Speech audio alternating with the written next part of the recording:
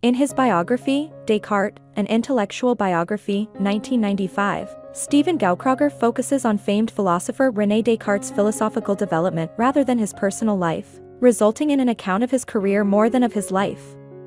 In the introduction, Gaukroger recounts a famous and almost certainly false story about Descartes traveling with a lifelike female doll, pointing out that the story was likely invented to discredit Cartesian thought in the 19th century. He notes previous attempts to chronicle the development of Descartes' ideas and intellectual views, arguing that a biography that focuses on these ideas and their evolution will be more revealing. Gaukroger mentions the one instance when Descartes referenced his childhood in his voluminous correspondence.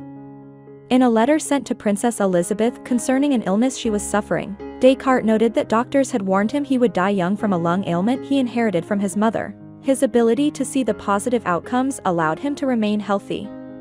Gaukroger observes that Descartes seems to deliberately get details wrong when he writes about his mother and his own birth, speculating on the possible reasons for this. He points out that we know very little about Descartes' early life, summarizing what is known to be true. Descartes was born on March 31, 1596, and his mother passed away a little more than a year later. His relationship with his father was sporadic and distant due to his father's work, and he was raised primarily by his grandmother.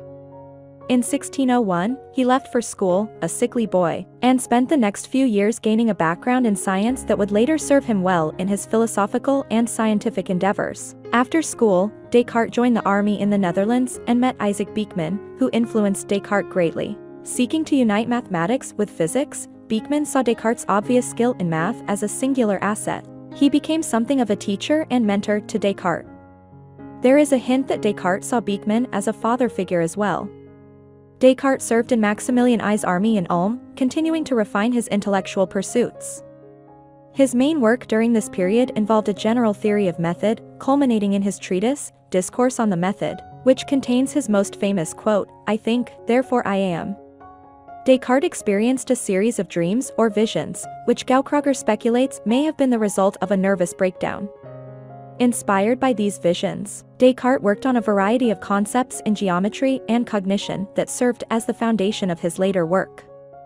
Descartes moved back to Paris in 1625, quickly becoming part of a thriving intellectual community. While working with Maydorge in the field of optics, Descartes discovered and codified the law of refraction. Writing the first of his essays on cognition and thought, Reguli ad directionem ingenii, rules for the direction of the mind. Gaukroger notes that Descartes preferred to use algebra to solve problems, as opposed to geometry, speculating that what drove him in his work on cognition was not skepticism or spiritualism but a desire to identify the relationship between mechanism and clarity. Descartes returned to the Netherlands in 1628 for unknown reasons. While there, he avoided becoming beholden to wealthy patrons as was the usual practice for intellectuals at the time. During this time, Descartes worked on optics, music, and metaphysics concerning whether God exists and the nature of the soul. Descartes began work on meteorology, which slowly became an effort to explain physics comprehensively. He began a dispute with Beeckman regarding who could own ideas, a dispute that consumed much of his time and, thus, impacted his work. During his time in the Netherlands, Descartes produced his greatest work, Le Monde, the World, which defined his concept of mechanical philosophy and his belief that all physical things in the universe were composed of small corpuscles of matter, very much like our modern concept of atoms. Hearing about Galileo's heresy trial, Descartes delayed publication of his work, using language that the Church would not find objectionable.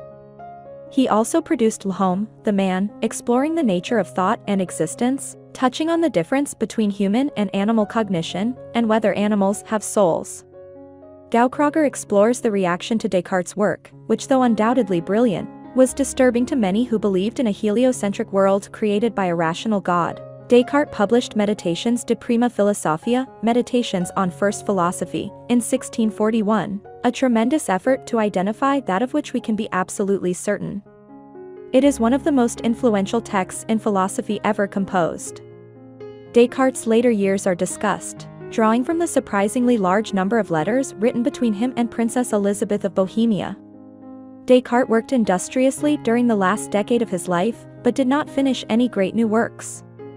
He began teaching Queen Christina of Sweden in a cold and drafty castle. They did not like each other. And despite infrequent visits, Descartes died of pneumonia in February 1650.